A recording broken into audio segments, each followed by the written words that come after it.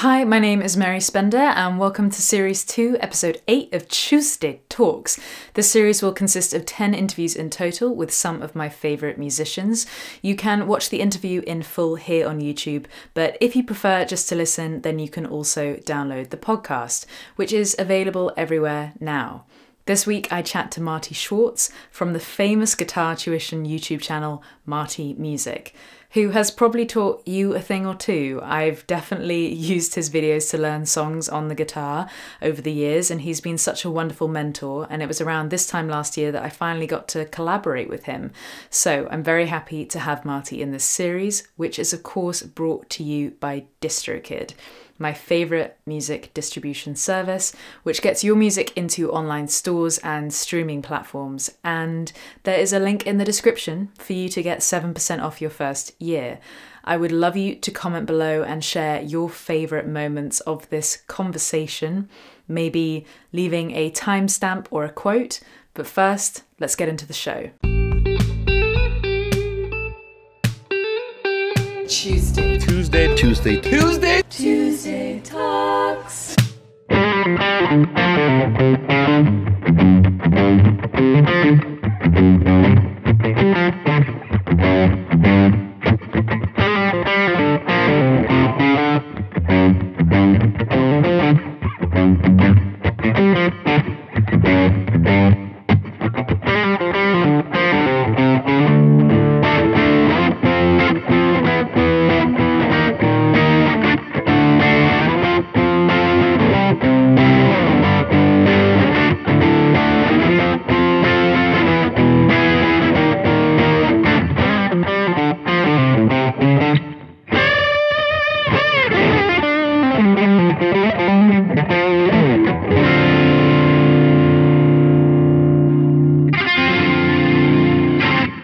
Hello, that was incredible.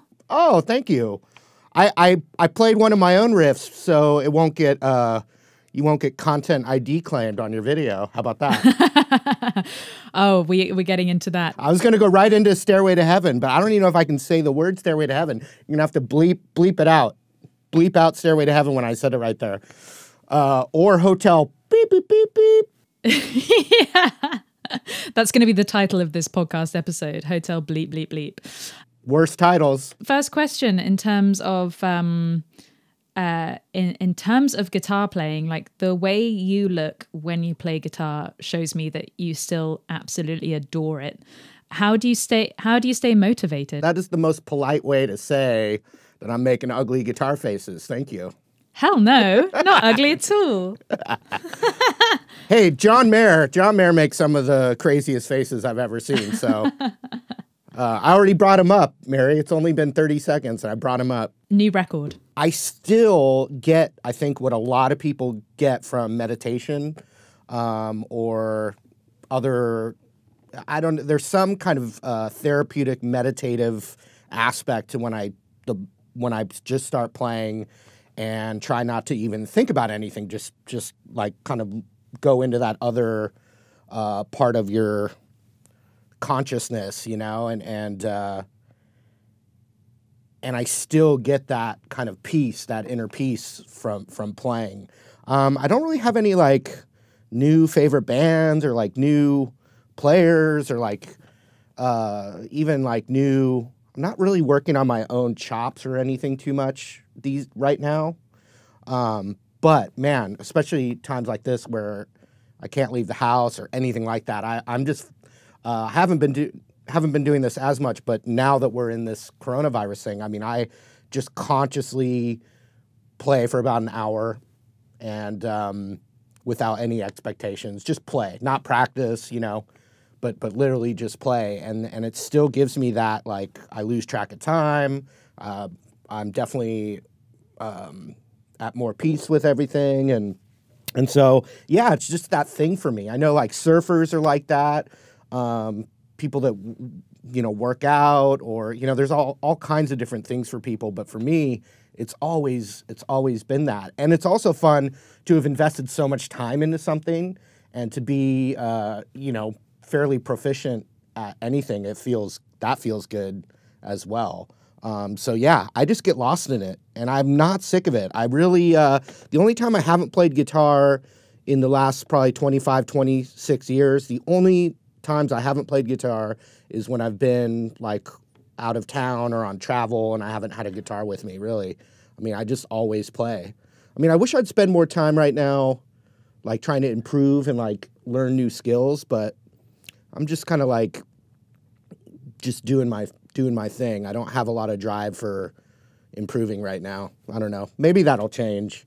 But yeah, I just get lost in it. Yeah, I love that approach. I've never ever thought about it. I've definitely thought about songwriting as therapeutic, but I don't know why it hasn't really clicked with me that guitar playing is therapeutic. And the state you're reaching is, I guess it's deemed as flow, where it just comes out of you, and that's something that people really want to achieve when they're doing anything, especially when they're doing something that they put so many hours into. That's really exciting. I think I'm gonna start. It's been one of my things where I'm like, oh, I should meditate. And I'm like, I hate the idea of meditating. I've never wanted to do it. I can't sit still, which I know is probably the problem. But I'm gonna use guitar as my meditation now. After you've said that, cool. Well, and I don't spend a lot of time like writing songs. I don't consider myself a songwriter, so I think there's some difference between you and me there. It's where I'm like an improviser. I play the pentatonic scale and as many combinations as I can, basically. But yeah, there is definitely something. I mean, they've already done, science experiments on people that play instruments and their brain activity and all that. So it's just the thing I found. Yeah, it hasn't gotten old yet, I guess. I don't know. How have you found turning something that you love so much into a career? Have you found any sort of like, is there anything in particular that you do that helps you maintain that love for it? Because people are so terrified of turning their hobby and their like passion into something that pays the bills. Absolutely. In fact, I kind of give advice to people about that very thing. I want some. Sorry. They haven't built that technology yet. So there was a time before my career on YouTube happened where I was very burned out on the whole thing, and kind of regretting this position I found myself in where I had pursued music to make a living, right? Not my joy of music, but combining that I had a joy of music, but then all of a sudden having it be my main way to make a living. And I was completely burned out. I had no free time. I didn't come home and play guitar like the way I'm describing right now, where I wake up and I just play for a while. Like none of that was going on. And I had some regret because my younger brother, who's a great guitar player as well, he pursued a business career and he's very successful. And I was just thinking, man, I should have done what my little brother did, which is, get a career, steady career, and then come home and play guitar as the thing that you enjoy. Whereas at a certain point, probably about 13 years ago, I had just tapped out on everything I could possibly, every hour in my day was accounted for. So I would wake up in the morning, and this is before YouTube. I'd wake up in the morning and I'd go to a elementary school that I taught music at about 20 hours a week. And then when that was over, I'd teach 4 or 5 lessons right up until like dinner time, private guitar lessons. And then on Saturday, it was like crazy. I taught all day. I mean, I'd teach like 12, 13 students all day and then drive an hour up north and play a gig until about 1:30 in the morning. And of course, the band's always the last to get paid at the bar. So I'd literally get home at like 4 in the morning. And this was just an endless cycle. I'd basically take Sunday off to rest. And I was barely supporting my family with that. So I did regret it. I really regretted it. The problem I had was, and this is still before Uber driving existed, because I'd probably end up becoming an Uber driver for more hours, you know, to work more. But at that point, I was like, man, I don't have any skills that will pay me more than what I'm doing right now. Like, I'm willing to, you know, try and figure out some other career, just because it's just too hard and too stressful. And I was kind of stuck in this, I had no other better skills. Like, I wasn't going to make more money waiting, you know, working at a restaurant or delivering pizzas or driving Uber. Like, it was just like I was at this kind of, I was stuck. And then, you know, in 2008, the economy crashed and I lost all that work. And only then did I, out of panic, did I have to figure out, oh crap, what am I going to do now? Like, I'm screwed. And so I started making YouTube videos to promote myself as a guitar teacher, to try and get students to literally just pay my next bill. And then it took on a life of its own. And now it's my full-time career 12 years later, but I never could have predicted it. Right before the best thing in my career ever happened, I was ready to quit it all. So it's just like an amazing thing. But I tell people now, it's like, really, ultimately, like, let's say like a 14, 15-year-old, you know, I'd be like, man, just play guitar because you love, you know, play it for the love of it. And if you can make some income from it, then great. But, you know, it can, if you get into that situation, which I just found myself in, it can take the joy out of it. It really can. But I'll tell you, the worst moment for me was right before the best, as far as my career and music and combining it all. And the fact where I sit now with 12 years in, like, I know how fortunate I am, because I wake up and I'm like really excited about what my career is. And I get to play guitar. I get to help people. I get feedback from people like, oh, and especially now with all the coronavirus stuff, all these people are playing. It's been very good for guitar. I mean, I wouldn't choose this to happen, but you know, I get to actually like do this super fun thing. I'm not grinding like I was grinding back 12 years ago. I always talk about, you know, people see that I put out a lot of videos and I'm like, I worked harder when no one knew me, you know? I worked way harder. And when no one was watching. How about you? How you came out with a course, right? I did, finally. Mainly because you gave me some really valuable time, literally this time last year. I think it's probably like 51 weeks ago that I was in San Diego, yeah, with Angela. Angela Petrelli. Petrelli, rock on, yeah. Yeah, I just, you know, took some of your advice and finally put it into practice. And it is incredible sharing something that was, again, it was very brutal to me too. The weirdest thing is I'm going to turn 30 in July. And oh no, poor me. No. I'm not complaining at all. I realize how young I got am. It. The fact that 30 was the cutoff point, because I was stuck in a rut when I was 26, and I know that's still so young. I am totally aware of how young that is, but when the dream has been there since the age of 6, of being a pop star, as it was, which is strange now. It takes its toll on you when you're trying to make money out of this thing that basically everyone tells you is impossible to make money out of. And I was also in the same place where I had a classical music degree, which is valuable to certain avenues. Not so much, it doesn't make any difference to being a singer-songwriter, obviously. And then obviously I would have to do other qualifications to have even looked at becoming something a bit more grown up.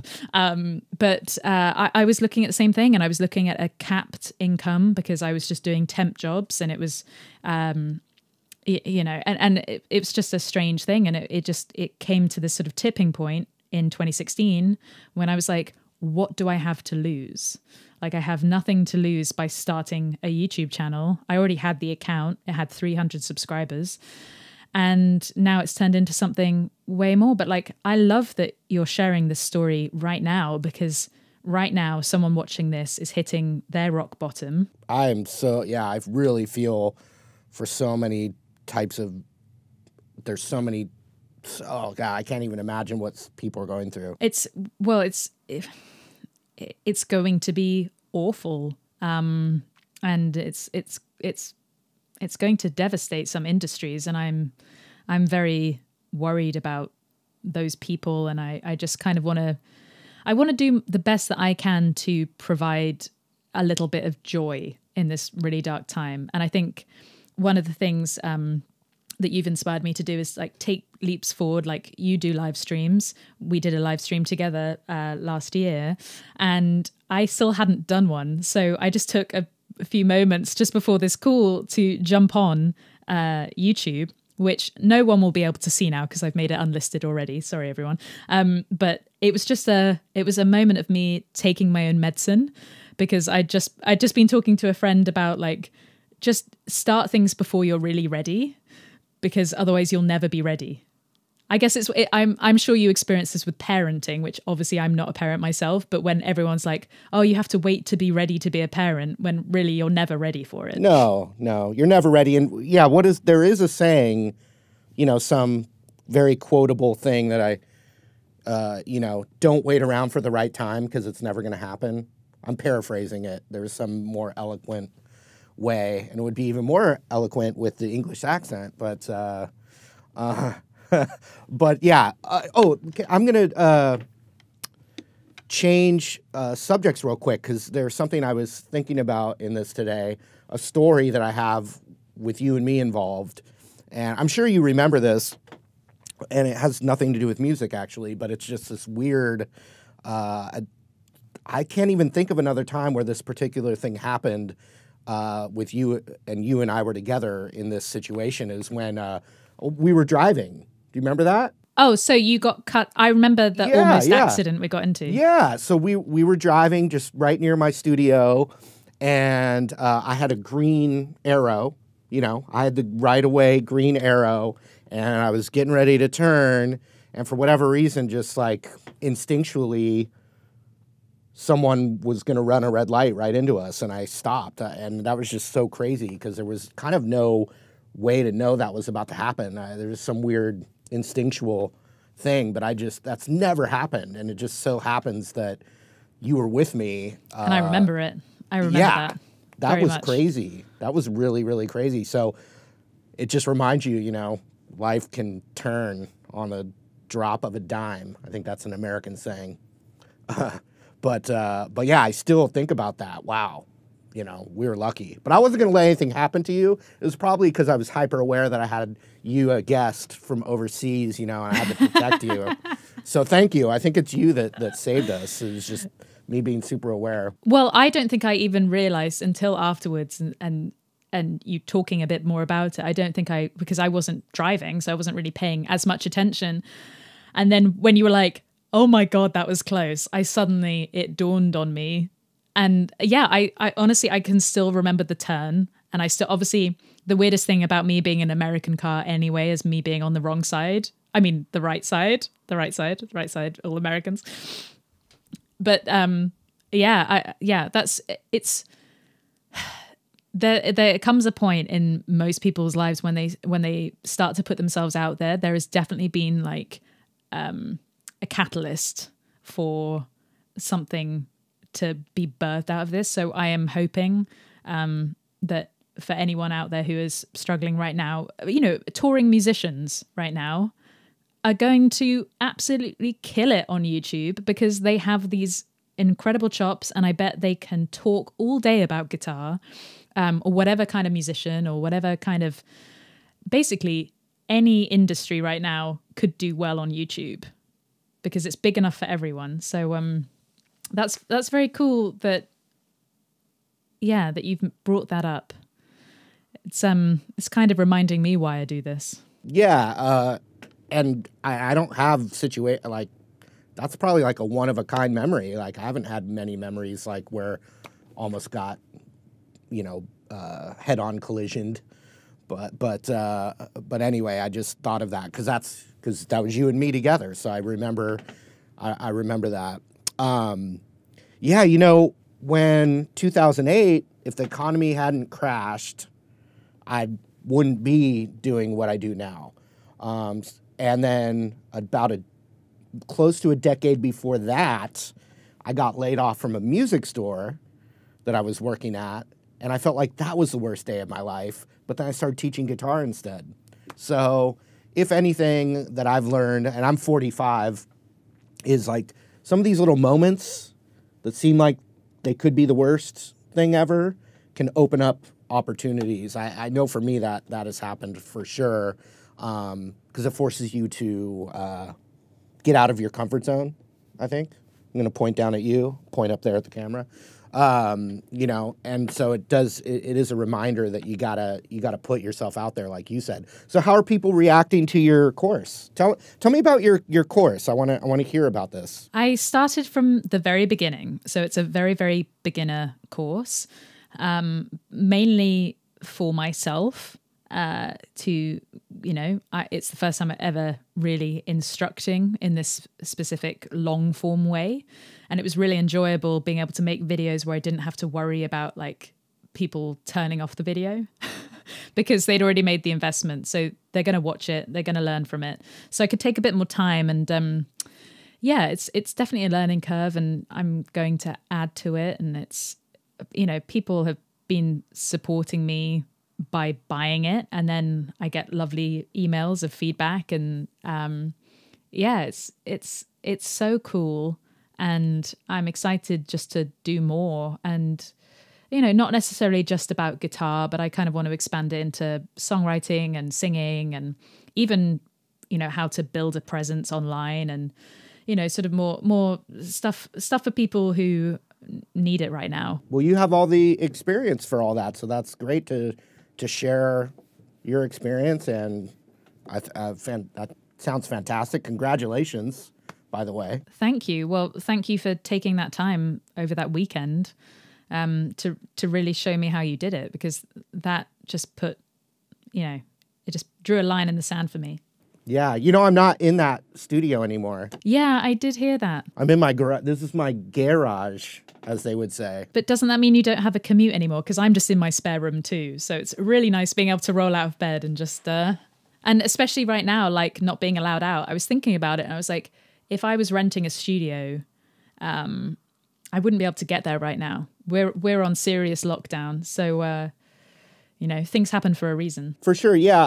I was, the traffic was getting, it was only eight miles, which I can't do the metric conversion for you, but we're in miles. We're in miles.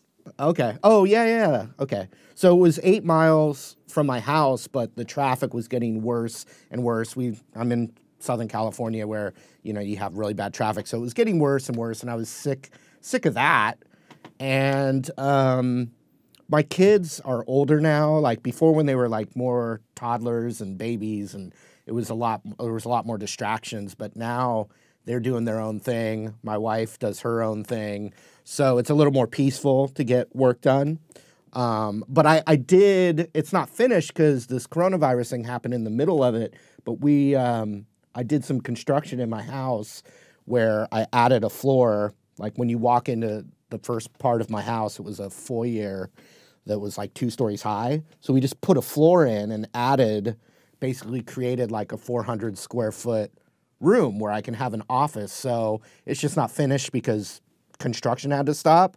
But basically I'm going to continue to do this, you know, gray backdrop guitar lesson content right here. But when I do, like the next time we do one of these, I'll be up in an office like, Steve, Guitar Samurai, or Paul Davids, or Rick Beato for that matter. I've seen you've had them do this with you. You know, they have that casual, like I'm in my office look, you know, but it's still... That'll be so like, cool. Yeah, so I'm going to have that, kind of like when you were on the couch with me, you know? So I'm going to have a separate set for my live streams and when I do more personal editorial type stuff, and then all the lessons I'll continue to do down here. So I'm going to have a new room set up, and I'm not sure when that's going to happen now, but hopefully not too long. In terms of you approaching a big landmark, you're about to hit 2 million subscribers. Woo, baby. I like the sound of that. How does someone go from 0 subscribers, which every YouTube channel starts at, to 2 million? And like, is there something like actionable that people can do to be able to make that happen? Like, is it a certain amount of hours every day that you work? Is there a certain daily routine? Is it just like consistency and just absolutely just it's consistency, isn't it? Consistency for me, I mean, I started this 12 years ago, so the way my thing grew was completely different probably than how you could do it now. I kind of started from scratch 4 years ago with Marty Music, and I won't talk about before that, but I started Marty Music with 0 subscribers and 0 anything other than people remembering me from the internet before that. So I definitely remember how those first few thousand subscribers on Marty Music were the hardest ones to get, and it felt super slow, like I was never going to get back to it. But I feel like I was lucky consistency for sure is one of the big ones. Also, when I started 12 years ago, and I had said this already in our therapy session here, was that I was teaching nonstop guitar before YouTube happened, right? So, and I'm older than you, right? So if you think about when I was your age, I was, spending, probably teaching 50, 60 hours a week of music. I started teaching guitar in 1997, so it was like a good 10 years of teaching guitar as my main day job before I ever made a YouTube video. So for me, I know it was like a perfect timing, perfect storm kind of thing. And what's funny is Justin Sanderco and I are the same age. So it's interesting, like we were both at same phases in our life. I had toured, I had done a lot of gigs, I had kind of I still love doing that, but it was like kind of a little more out of my system than when I was in my 20s in bands. So it was just this weird, perfect timing. I was starting to have a family, so I was like, my brain was like wanting to settle down and be more secure. So for me, it was all this like perfect timing, perfect skill set for me. I had also was a film major for a little while in college before I switched to music. So I had at least a little, like, I was at least comfortable with cameras and doing a little bit of editing. So I had that skill a little bit. And then on top of that, as we say in America, or as my mom would say, I'm a real ham.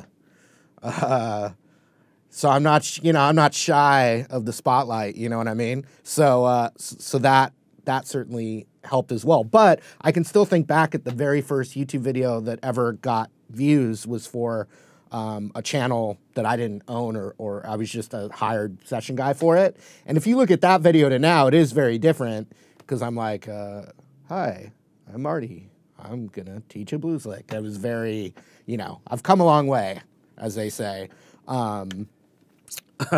But yeah, for me, it was just a perfect skill set. And then when I started Marty Music, it was like a do or die situation. Like literally like, man, no one's like started over and come back. And so for me, I felt like very determined.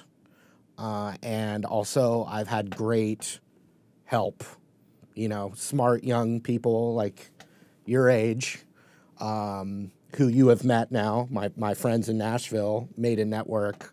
And, I've been open to young, bright ideas and taking their advice, not disagreeing with it. But certainly feeling the power that I can disagree if I want, because it's mine. I own 100% of Marty Music, which is amazing. So yeah, I get a lot of good help is what I'm trying to say. And then also just the timing back in 2008 was like the perfect storm of all my skills put together in a job, wrapped up with a bow on top. But when I get people asking me for advice on how to do something similar or YouTube stuff. And what I would say is you want to, first, don't wait for the perfect time. We said that, right? You got to just go for it. And it's not going to, you're not going to make your first video is not going to be your best video. Just like your first song that you learn on guitar, it's not going to be your best song, right? So you got to get the reps in. And the only way to do that is just to take action. But then the other thing is, because, do you remember the band Sugar Ray? So they're from my hometown. That's like the hometown heroes of where I grew up in Newport Beach, California. But I was the bass player. He's from Sugar Ray. He's making some really cool videos on YouTube. And he was asking me for advice. And what I did tell him, and I think it's good advice, is, because he's made at least 20 to 30 videos. So I said, you got to go through your analytics and see which video is doing the best and try and analyze why that video is doing better than your other videos and double down on that, A good example for me is I made a video where I just showed my guitar collection because a lot of people had asked.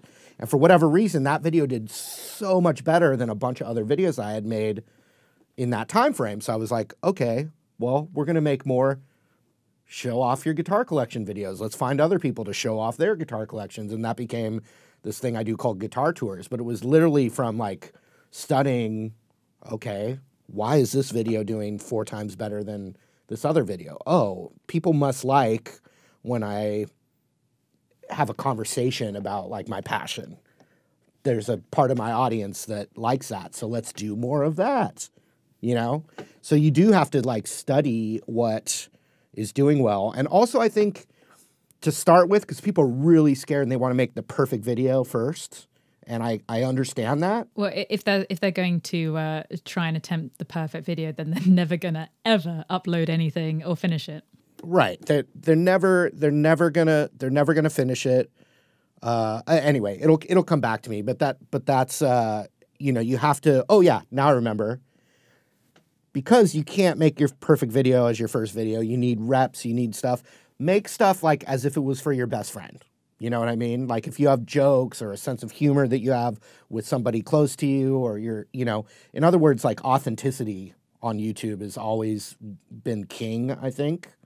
And so if you can pretend that like, you have a group of friends and your own little lingo and your inside jokes that you have with them, if you can kind of make your first content for real people, I think it translates out. Absolutely. I think there's definitely a balance that it's quite hard to find eventually. So if you start off and you want to just grow, like so many people when they're starting YouTube channels, they're so desperate just to like get subscribers and they just want to get to a certain destination, which I can see, and I was definitely there, but also like you have to put the building blocks in place for you to love this, because it's not easy. And even when you love what you do every day, you still have hard days. Like there's still days when you're just like, oh, do I have to make another video? And then you realize how fortunate you are, Yeah, exactly. Right. No. Not Not going to do that one. So I think the talking to your best friend and that whole idea is so perfect, because you never run out of things to say to your best friend. So if you start talking about something that you love and you're obsessed with, it'll be the easiest content you ever make. And you can get sidetracked by the numbers and like what does well and everything. And that's really useful to build a career out of it, because obviously more numbers means that you actually start building an audience, which definitely helps revenue. But it's just it's a nice idea to be like, make things for yourself and your friends and never change your approach. So I think I might think about that more. I definitely make videos that I want to see, or I would have loved to see. And they're not the best videos, but I I also realize how forgiving I am to other people when things go wrong or things don't make sense, or like, you know, if there is an editing problem or whatever, it just doesn't really matter. And as long as it's not painful to watch, so as long as there isn't like terrible audio, which I just had on a live stream, so you know, it still happens. The things that can go wrong with a live stream, technical difficulties, it's a real thing. Especially now, everything's being throttled. Everyone's using Instagram and YouTube right now, and they really are being throttled. I hadn't thought of that, but yeah, I think you have a really positive message, and I love talking about it, especially the way you had to start again and the fact that you rebuilt everything, and it's just so incredible. And so I kind of love the idea that if it all did disappear for me, that I'm still hungry enough to be able to do it again. It would definitely be disheartening, and I can definitely see that side of it. But at the same time, like when you're so driven and obsessed, I think that's what we definitely have in common, where it's just like you get competitive with yourself to do better. I've had to remind myself that it's the journey. You know, it's cheesy, it's a corny saying, but it really is the journey, not the destination. And especially when I started, you know, the first few weeks of Marty Music starting, I had a piece of paper in front of me with like maybe the top 100 songs that I knew I had to like teach to start. And it was very overwhelming. But I'm like, no, man, this is it. Dude, enjoy this part, you know, because a couple years from now, you'll look back and be like, oh, yeah, man, I did that. So I'm also in a very fortunate position where at this point anyway, I know who I am. I know like my mission statement basically is to, you know, help people learn guitar, which brings happiness to those people. It's a very simple thing. And I can really focus on that more than like my income, because the more I focus just on what my mission is, all the other stuff comes right along with it. So I'm definitely driven by the mission of what I'm here for. I have a saying, which is just keep guitar alive. It just boils down to that. And I've just used that. But I'm fortunate to where I'm doing exactly what I want to do, and I also make a living doing it. Honestly, like amazing things have happened, and I'm not even aiming for higher than where I'm at now. This is like the most amazing thing that I never imagined happening to me. I used to lay in bed when I was struggling with my career. I would just lay in bed and be like, you know, how am I going to figure this out? I was really struggling, you know?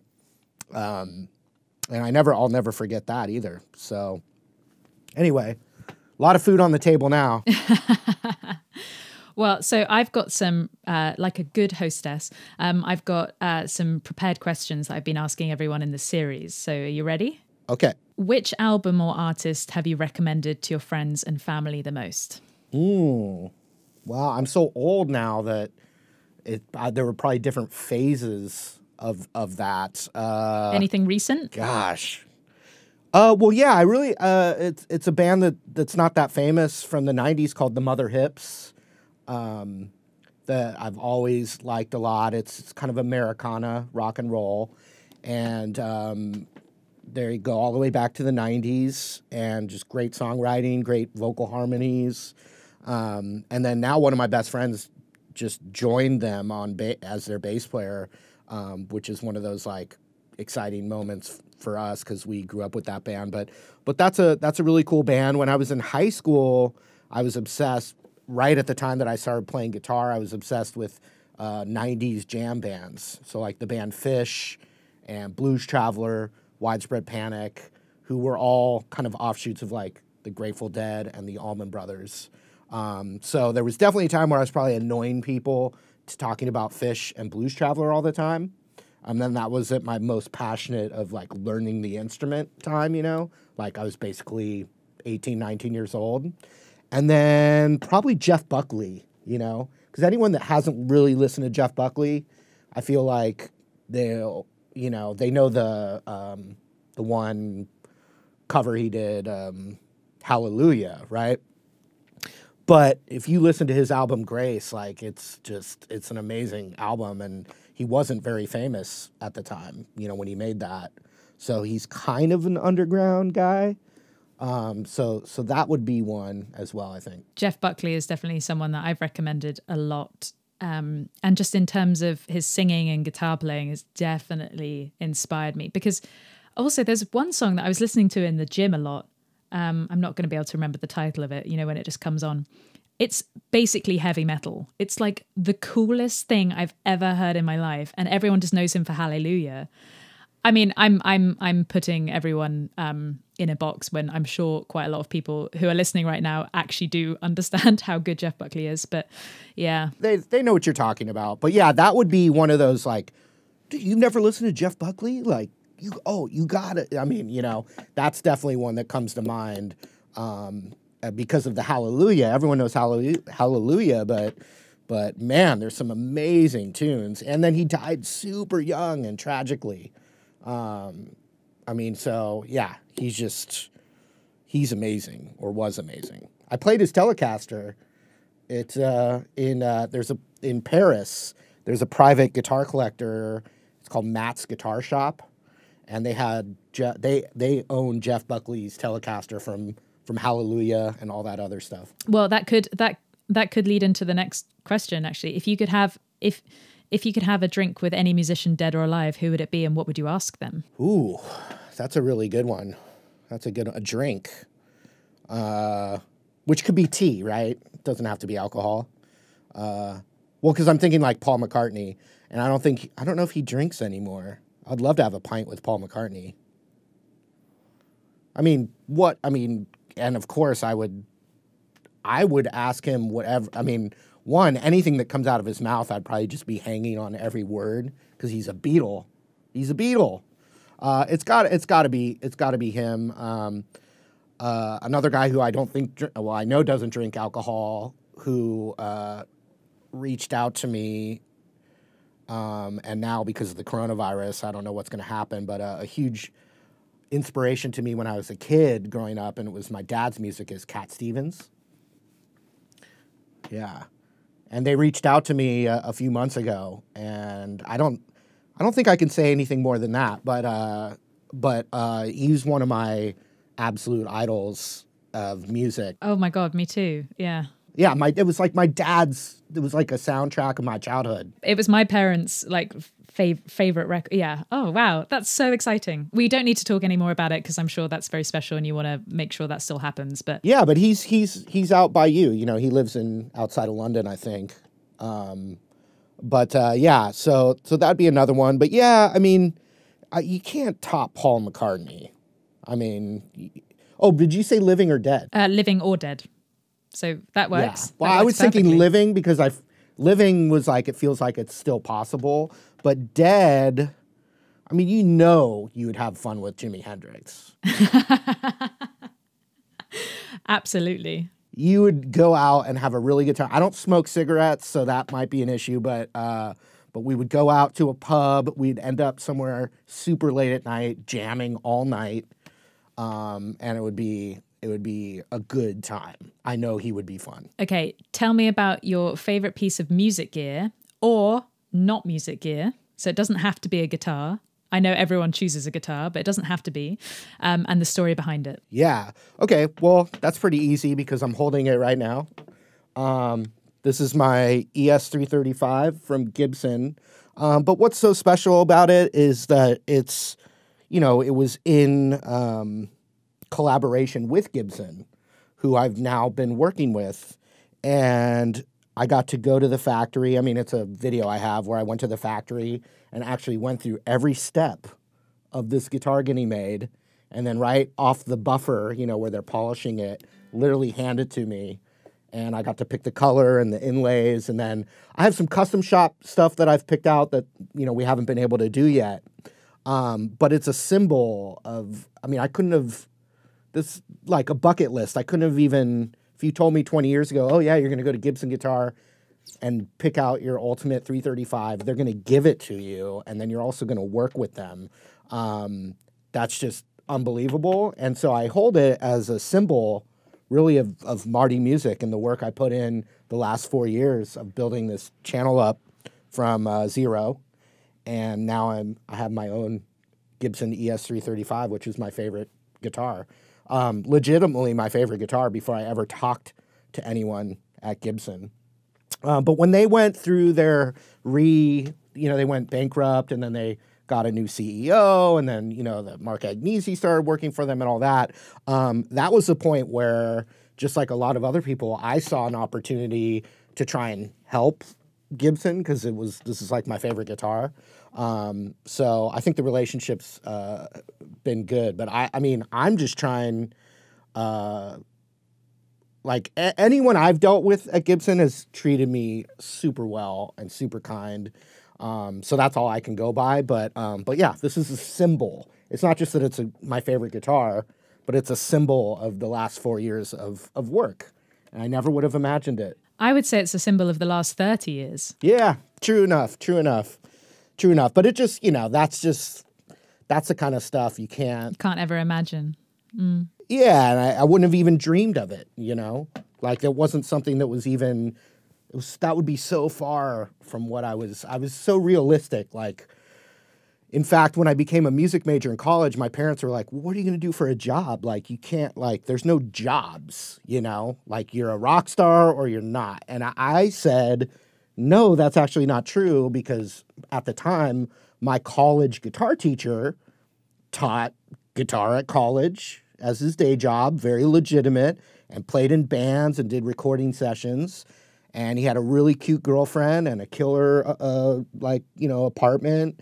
I mean, he had the life I wanted. It wasn't even it was you play the lottery to hopefully become a rock star or famous or whatever, but this is what I can do even if I don't win that lottery. It's I can be I was modeling myself after he was someone I really looked up to at the time. And he did kind of what I ended up doing. If you could give your younger self a word of musical advice, what would it be? God, there's so many. But I'll say the first one that popped into my mind is, dude, don't underestimate the pentatonic. You're not going to find the Holy Grail memorizing every mode and jazz scale. You want to play music, not scales. And there's so much to get out of the pentatonic, so don't feel like you have to keep leaving the pentatonic to get fancier. When you're younger, it's all about fancy, impressive and fancy, right? But ultimately, the goal is to make good music that touches you or touches people. And just keep working on that pentatonic, man. Get good with that. Let the other scales fall in naturally. Cool. Perfect way to end this interview. Thank you so, so much for joining me. I've learnt so much from Marty, and he's totally inspired me to make my own guitar courses, as he brings people so much joy with his lovely guitar videos. I hope you got to know him a little bit better in this chat. So now for information on the sponsor of this entire series. More than 250,000 artists rely on DistroKid to distribute their music, including myself. If you're wanting to have your music available on Spotify, iTunes, Apple Music and Tidal, amongst many more stores, then you should sign up using the link in the description. An account starts at just $19.99 for unlimited songs and albums in 12 months. And with the link in the description, you will get 7% off your first year. If you are writing and producing music right now, then I cannot recommend DistroKid enough. So a massive thanks to them for making this series possible. And check out the link in the description for that 7% discount. But otherwise, I'll see you next week.